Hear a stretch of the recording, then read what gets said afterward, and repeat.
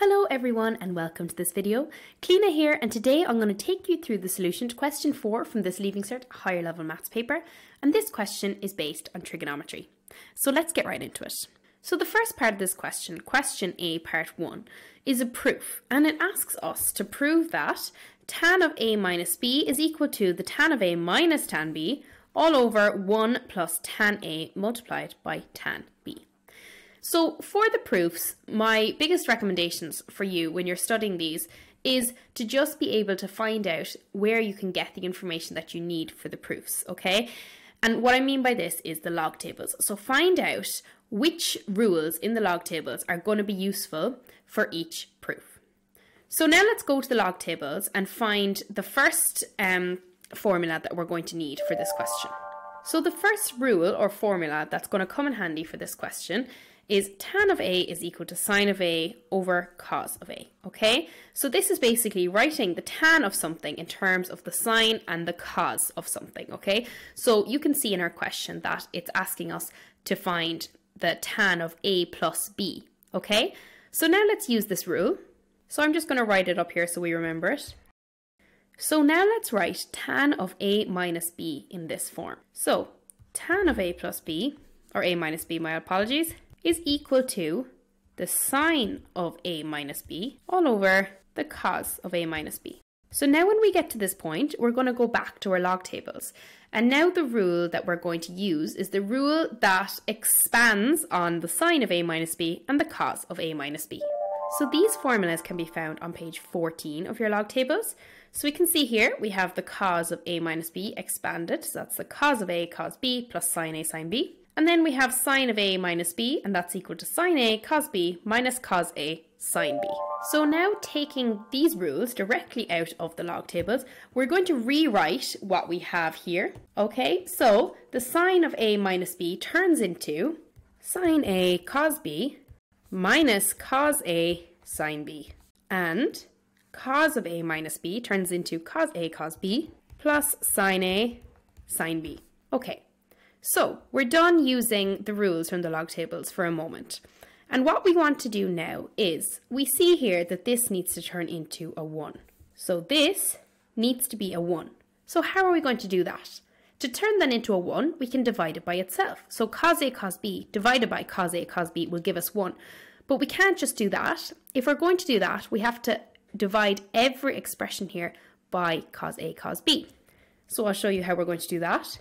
So we're going to have sine A cos B from here divided by cos A cos B, and then we have minus cos A sine B, and that's just from here, and again divided by cos A cos B. Of course, when we divide cos A cos B by itself, we are left with 1, and you can see that we're getting closer and closer to what it wants us to prove. Okay, so 1 plus sine A sine B divided by cos A cos B.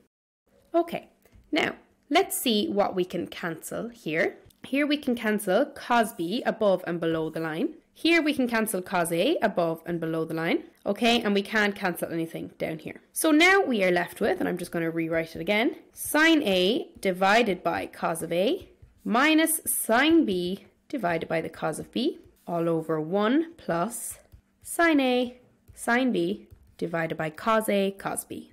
Okay.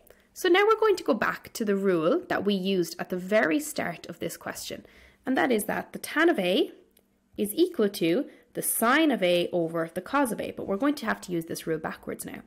So sine of A over the cos of A is equal to the tan of A, and sine of B divided by the cos of B is equal to the tan of B. So on top here we have tan of A minus tan of B, which is exactly what we want on top. So I'm going to put in an equal sign, tan A minus tan B, okay? Put that all over 1 plus. Now, what can we do with this? We can see, again, using the same rule that we just used, we have a sine A, the A is just looking a bit funky, sine A divided by cos A, okay? And that is the tan of A, again using this rule. And then sine B divided by the cos of B, which is again tan B.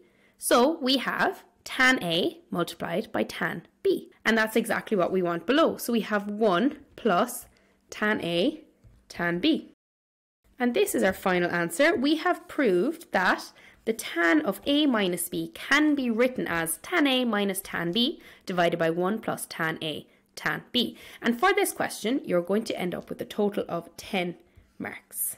Now, the next question, question A part 2, asks us to rewrite or to write tan of 15 in the form root A minus 1 divided by root A plus 1, where A is a natural number.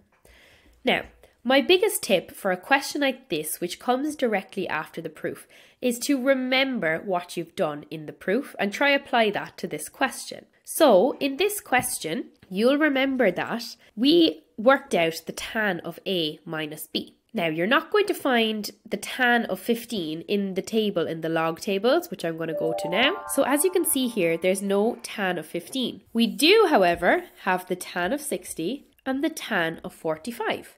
And 60 minus 45 will give you 15. So if we rewrite tan of 15 as tan of 60 minus 45, does this not look very similar to what we had just done in the previous question? So we'll remember what we've done in the previous question. We'll remember that the tan of A minus B was equal to tan A minus tan B all over 1 plus tan A tan B. So now, in this case, 60 is A and 45 is B. So let's figure out the tan of 60 and the tan of 45 and rewrite this here. So this table here gives us the tan of 60 and 45. So the tan of 60 is root 3 and the tan of 45 is 1. So I'm just going to write that there. Tan 60 is equal to root 3. Tan of 45 is equal to 1. So now we have the tan of A minus B is equal to the tan of A, which is the tan of 60. So that's going to be root 3 minus the tan of B, which is 1, all over 1 plus the tan of A, which is root 3, by the tan of B, which is 1. So it's just 1 plus root 3. So I'm going to write the tan of 15 is equal to root 3 minus 1 over 1 plus root 3. And now we have it in the correct form. I'm just going to rearrange it here so that we have root A in front both times. So that's root 3 minus 1 all over root 3 plus 1. And that is our final answer. And for this question, you are going to get 10 marks. Now, you could also rewrite the tan of 15 as the tan of 45 minus the tan of 30 in the same way, and then find the tan of 45 and the tan of 30 in Cert form and just follow all the steps we've done. But there's just a few more calculations required in this by doing it in this way. So the way I went through was easier, but if you did it the other way, you should end up with the same answer. So now we're just moving on to the final part of this question, part B, where we're told that the triangle ABC is shown in the diagram below, and that AC and BC are the same, okay? So that means that this is an isosceles triangle. And in an isosceles triangle, the two angles at the base of the even sides are going to be the same. So we're given one angle, we're given this 45-degree angle.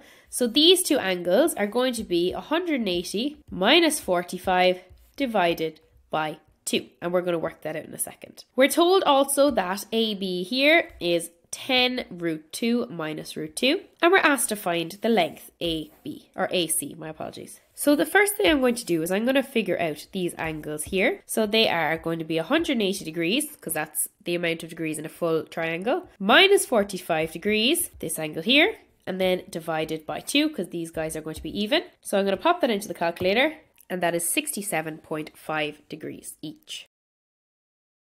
So now we're looking for this length here, and I'm going to call that x. So we have the angle across from it. So what I'm going to do is I'm going to use the sine rule to figure this out. And the sine rule is in our log tables.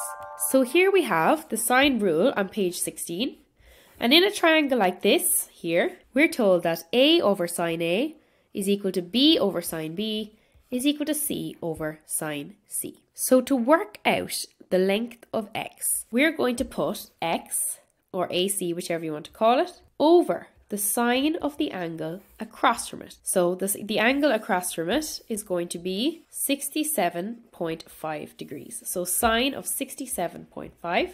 And that's going to be equal to this length here. So 10 root 2 minus root 2 all over the sine of the angle across from it. And that is 45 degrees. Now the first thing that I'm going to do is I'm going to make sure that my calculator is in degree mode. You can see that mine is because of this D up the top here. If you have an R up the top there, that means that you're in radian mode. And to change here, you're going to press the shift button and then the setup button here, and then change it into degree mode by pressing 3. So we're looking for X.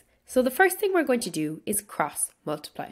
So I'm going to multiply X by sine of 45, and I'm going to multiply sine of 67.5 by 10 root 2 minus root 2. So I'm left with X sine 45, and that's equal to the sine of 67.5 multiplied by 10 root 2 minus root 2. So X is equal to, and it's easier to put all this into the calculator at the same time. You've less opportunity to make a simple mistake. So X is equal to the sine of 67.5 multiplied by 10 root 2 minus root 2 divided by the sine of 45. And let's put this into the calculator. So we have the sine of 67.5 multiplied by 10 root 2 minus root 2. And then on the bottom we have the sine of 45. So X is equal to 10, and that means that AC, the length of AC, is equal to 10. And that is our final answer, and that is worth 10 marks. Okay guys, so that's all for this question. I hope you found this video helpful and that it might have cleared up any questions that you may have had. Thanks very much for watching, and I'll see you all in the next video.